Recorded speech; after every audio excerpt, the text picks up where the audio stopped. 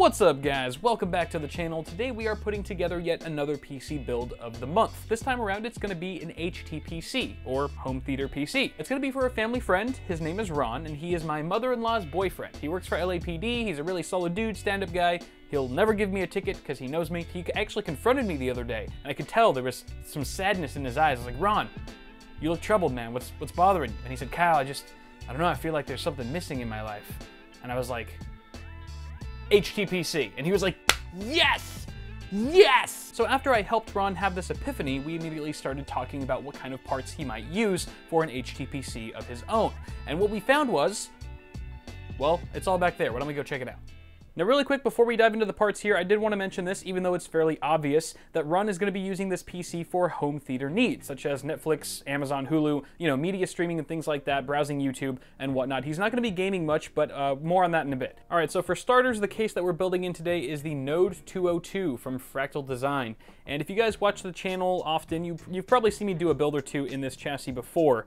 First of which was my dad's PC, and the second one was the Go Anywhere, Do Anything rig. And I think it's just a really great HTPC chassis, especially because it's got a super slim profile and it can be oriented either vertically or horizontally. So depending on how much room or what kind of configuration you have in your entertainment center at home, it can really fit pretty much anywhere, which is really nice. It also comes included with an Integra SFX 450 watt power supply, which isn't modular or anything, but it's small form factor. It is 80 Bronze Plus certification, certified I should say, which is also nice to see. It's got two USB 3.0 ports at the front, which should be very convenient for a home theater PC, and it does actually have some decent ventilation for a smaller case. And it does have a full slot for a graphics card up to like 10 or 11 inches or something like that. So even though Ron's not going to be doing any gaming, if he did want to do some gaming, he could swap out the video card that I'm giving him for a more sizable one in the future if he wants to get his game on. For our CPU, we've got the Core i5-6500 from Intel. And obviously this is a lock SKU, so no overclocking here, but Ron's not really a super hardcore tech enthusiast, and he really has no interest or need to overclock anyway, so this is a good way to save some cash while still delivering a decent amount of performance here on our 1151 Skylake platform.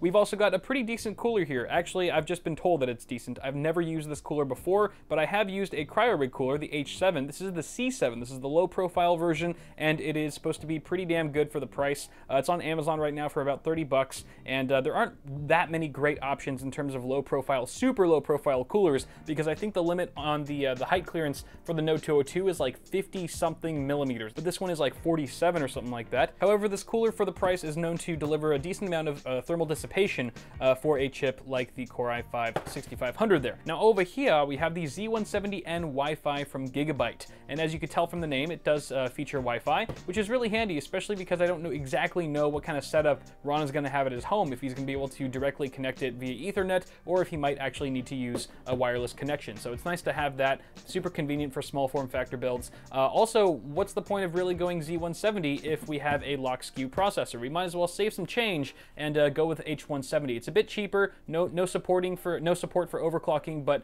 like I said, we're not really going to need it for this system, so that's a good option there. Also, we've got 8 gigs of RAM. This is HyperX Theory, DDR4 of course. Let me see what the speed is here. The speed, zoom in, cow. But probably 1866 or something similar. This is only like 34, 35 bucks on Amazon, so I can't imagine it's like super fast or anything, but obviously going to get the job done, no problem. For storage, we have the PNY CS1311 SSD, 480 gigs. Now this is the only drive that's going in Ron's system today, and the reason why that is because he's also planning on picking up a WD MyCloud NAS, or Network Attached Storage. I don't know why I called it NAS, that sounds really weird. It's a NAS! It's a NAS, yo! So he's really not going to need too much internal storage other than this 480 gig drive, which I think is going to be plenty. Even if he were to potentially game in the future, as unlikely that might be, he still has some room there as well on his boot drive. So with that said, let's move on to the graphics cards. Now I did say that Ron is not a gamer. He does not game at all. He might game in the future, but I just wanted to get him situated and make sure that he's got all the horsepower that he might need for the future. So just future-proofing here, we've got two GTX 1080s. The reason why we have two of them, obviously they won't fit in the Node 202, is because I simply just want your guys' opinion of which one I should give him. So there's the EVGA for the win, GTX 1080, and we've got the Gaming X from MSI. Both of them are 8GB models, so 8 gigs of GDDR5X, and I am totally messing with you because I am actually going to be putting in this GTX 750 Ti. I would never give Ron a GTX GTX 1080. You guys, oh, I got you. I got you good. Oh, I would have loved to see the look on your faces. Oh, Kyle, such a troll, such a troll. But yeah, I'm totally bullshitting. I'm going with this card. This is the, like I said, the GTX 750 Ti. This is a black edition from Gigabyte. This is actually the card that I used in my HTPC back in the day, maybe 2 years ago or so. But it's got some really decent performance. If Ron ever wanted to do some like light 1080 gaming, you know, at high to medium quality settings, I'm pretty sure that this would handle it no problem. So I think it's going to be, it's going to serve him well for his needs for sure. Obviously, it can handle like all the HTPC stuff and even some gaming in the future as well. But those are all the parts that we will be using. Actually, not those. Let me put these back on my shelf. And in case you guys were curious, the total cost of this build came out to around 650 bucks on Amazon at the time of filming this video, but that does not include the complimentary GTX 750 Ti that I am giving him out of the kindness of my heart. I'm just such a nice person. If you were to pick one of these up used on eBay, it's probably going to cost you about 100 bucks or so. So if you want to factor that into the build, maybe you're looking at 750. Add in a license of Windows, then maybe an $850 HTPC. But again, it's going to be really super fast and last him for a long time. So on that note, I can see myself in the reflection of the monitor, which means I clearly did not plan out this video as well as I should have. So let's just ignore that for now and build this computer.